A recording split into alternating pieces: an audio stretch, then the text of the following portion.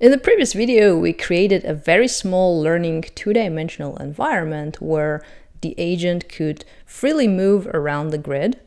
But what if we wanted to generalize our reinforcement learning to an environment of any size? Moreover, what if we wanted to place the reward at any location on the 2D grid? And what if we wanted to test any custom policy which tells the agent where to move next from any current state?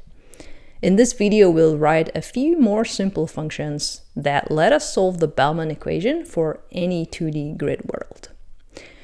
So we start by importing Numpy and specifying the discount factor, which is a number between 0 and 1. We now let the user specify any size of the 2D environment. So you can modify the value nx to create more grid cells along the horizontal direction, and you can modify the value ny to create grid cells in the vertical direction. Now we specify an arbitrary location of the positive reward. This will denote the location of the target cell that we want the agent to move towards. And we also make this example more interesting by placing a cell associated with a negative reward. So this will be a location that the agent should absolutely avoid getting towards. So the positive reward, that's the red cell; negative reward, that's the blue cell in this example. And in the rest of this video, we'll solve the Bellman equation for any two-dimensional environment. So just to recall, this is the Bellman equation that we've described in the previous video, and we'll be solving that for an environment of any size where rewards can be located anywhere on this two-dimensional grid and with arbitrary policies. So we start by defining a function that creates a reward field. That is, it associates a reward value with every grid cell in our environment. Now, notice that this function is pretty simple. Whenever a state coincides with the location of the positive reward, we assign a +1 reward. Whenever a state coincides with the negative reward, we assign a -1 reward. Everywhere else, the reward is 0. And we can also visualize this entire reward field, and it looks like this. So we have the +1 reward in this upper right corner, we get -1 reward over here. Everywhere else we have a 0 reward. Now we also need to define a function that specifies our custom policy, and this function will compute the next state based on any current state in the environment. And therefore, it will specify the dynamics of our robot as it moves through the environment. Whether the robot moves up or down or left or right, this function will compute an appropriate next state from any current state. In this example, I constructed a policy that looks like this. So whenever the index along the horizontal axis is less than 5, the agent is told to move right. And in those two states where the index is 5, the agent is told to move up. And notice that this policy isn't so great, because in those states at the bottom, the agent is pushed towards the negative reward. But you can change this policy function in any way you want, and feel free to come up with all sorts of interesting policies to put the Bellman equation to test. So now we are ready to solve the Bellman equation in a matrix form, and recall that it leads to a system of linear equations where A is a known matrix, B is a known right-hand side vector, and V is the unknown vector of value function. And the goal will be to obtain V, which tells us how valuable is being in each state under the current policy. Now, all we need to do next to generalize this system of equations to an environment of any size is to generalize the bookkeeping of rewards and policies. So a different location of rewards in the environment will cause this right-hand side vector b to look differently. So for example, somewhere within the entries of this vector b, there will be a +1 reward, somewhere there will be a -1 reward, and so on. And a different policy will cause the matrix A to look differently. But we have our rewards and policy functions to help us handle that.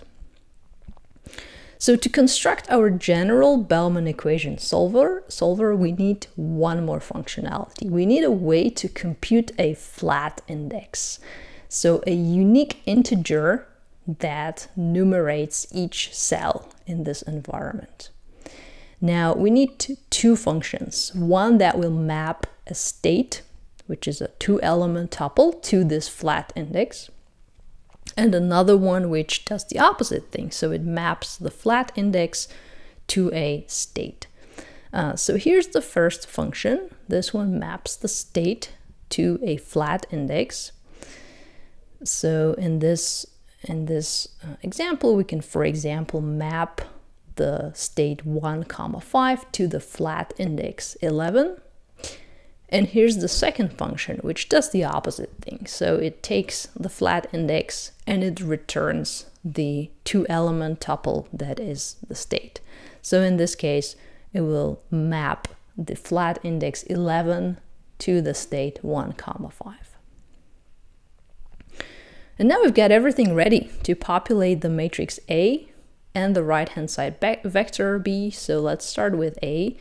And the following code populates the correct entry in a matrix A with this -gamma value. Now, this entry is computed based on the defined policy. You can see that this function policy is being called in here.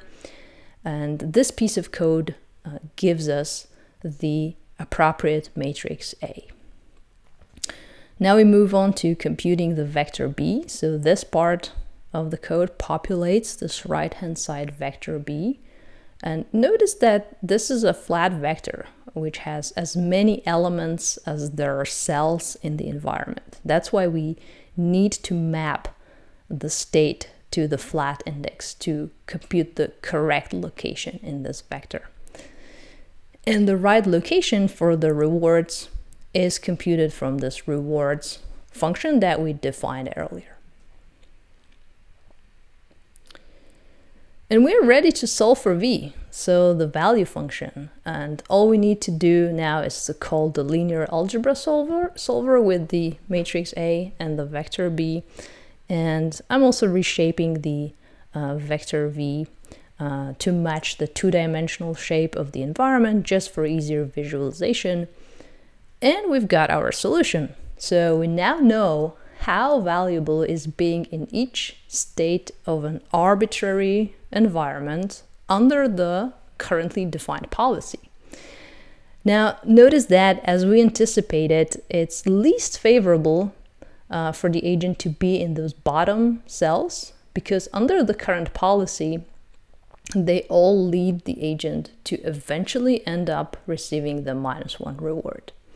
But it is pretty valuable to be in those states near the top right corner, because they all eventually lead the agent to the +1 reward. Now, the value function implements something of a growth mindset, where the value of any state is computed based on the awards that await us in the future as we move around this environment. So feel free to modify this code and change the size of the environment. You can also change the location of the positive reward, or you can even add multiple rewards scattered throughout the environment. And finally, feel free to modify the policy and see what happens to the value function as you do that. So in the next video, we'll be automating our code to look for the optimal policy, which is the whole purpose of reinforcement learning. And you can check the link below to access the Jupyter notebook with the code from this video. And if you'd like to support my efforts in creating open source educational materials like this one, you can also find a link below.